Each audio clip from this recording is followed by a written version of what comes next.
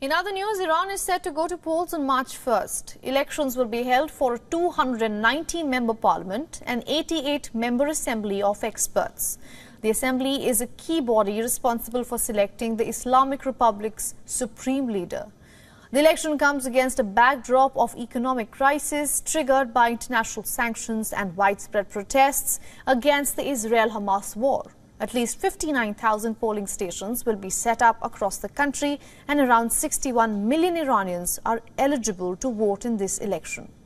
Fearful of a low voter turnout, officials including the Iran's supreme leader Ayatollah Ali Khamenei have been urging people to vote in the upcoming polls. On Wednesday, the 84-year-old leader addressed the first-time voters, warning that Iran's enemies will threaten the security in one way or the other if the citizens fail to cast their vote in large numbers. Khamenei is expected to be first to cast his ballot at 8 a.m. local time on March 1st. But the poll shows a majority of people are indifferent towards the elections.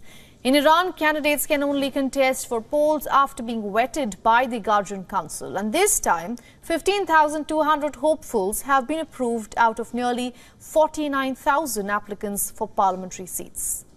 While 144 candidates have been approved to run for seats in the assembly, Iran's present parliament is dominated by conservatives and ultra-conservatives, and experts say that the coming elections will also produce a similar result. This is because reformist candidates have not been allowed to contest polls altogether.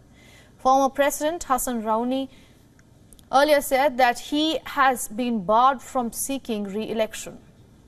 Former President Mohammad Khatami also said that this month Iran is very far from free and competitive elections.